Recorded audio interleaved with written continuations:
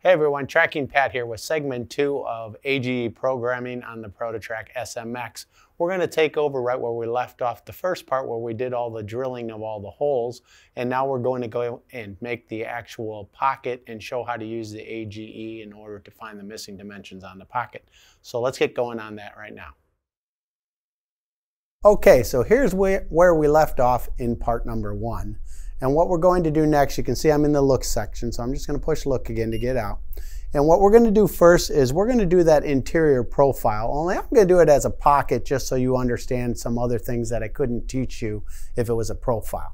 So I'm going to select pocket and say that it's an irregular pocket. Now in order to do an irregular pocket, it has to start and finish in the same place. So what I'm going to do is I'm going to start at the far right of the pocket at Y0. Okay, you'll see on the print that it shows a dimension of 1.170, but I actually need half of that dimension when I start programming it. So I did the math and divided by 2 just so you know where I'm at. For right now, I'm going to start at the X dimension, which is 3.910 and Y0.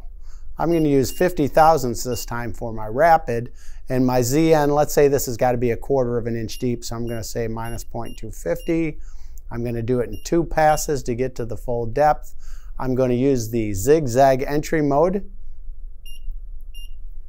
and I'm going to leave a finish cut of 10 thousandths, and my RPMs are going to be 2,500 for both the roughing and the finishing. I'm going to use 5 inches per minute to get into the material, machine it at 30, finish it at 20, and use tool number 5. Or I'm sorry, tool number 3. I had too many tools in there.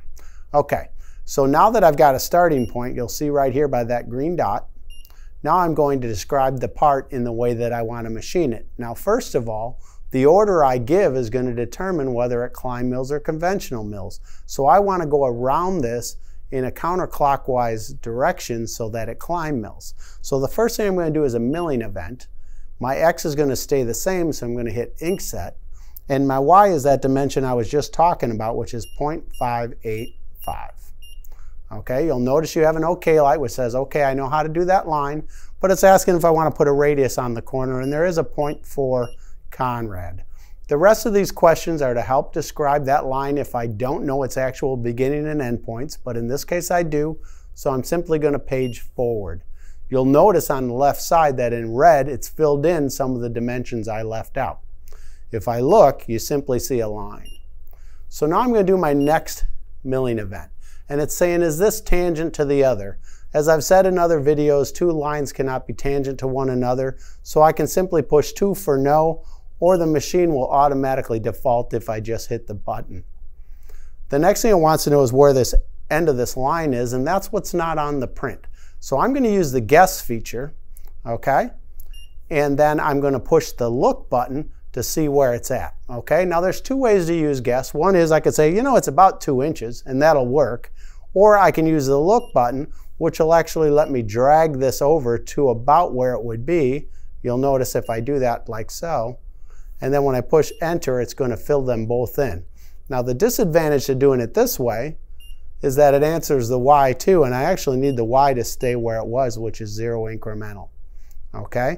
It's asking for a Conrad, but there is none, and there's no more information on my print in order for me to use with these numbers. So even though it's not okay, I'm going to page forward, and you're going to notice when I push look that it's a dotted line saying what you want to do is somewhere around here. What else can you tell me? So I'm going to say I got to do an arc. It's not tangent to the line. Its direction is counterclockwise. Okay, so I'm going to push 2. Its X end goes right back to where it was before. So this time I'm going to show you the other way to use guess. I'm simply going to say, hey, it's somewhere around 2 inches absolute, and the Y is actually going to be at minus 0.585. Okay, the center of that arc is 0, 0.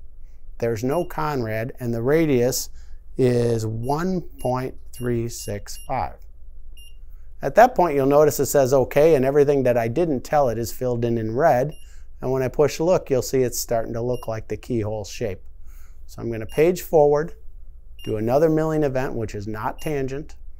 My X is going to end back at my original numbers, which is 3.910. Y I'm going to use inkset or no change. There's my OK. I've got a point for Conrad, page forward. Looks like so. And my last piece is going to connect it to the beginning. So it's not tangent, X stays the same, Y goes to absolute 0. There's my completed pocket shape. Page forward one last time and push end A.G.E. So that shows you how to use the pocket and the A.G.E. in order to figure out the dimensions that weren't on the print. So as you guys can see, just simply understanding how the A.G.E. works will help me find the missing dimensions when I have to do something like a pocket. Once again, I want to remind you, like I did in the video, that you do have to start a pocket from the same point and end it at the same point, otherwise it won't work as a pocket. But in our next part, I'm going to show how to do a A.G.E. profile on the outside of the part, and it's going to require quite a bit more of tangent and non-tangent dimensions that are missing on the print, and it's also going to show you how to use a mirror image to get the second half of the part. So I'll see you in the next video. Until then, see you there.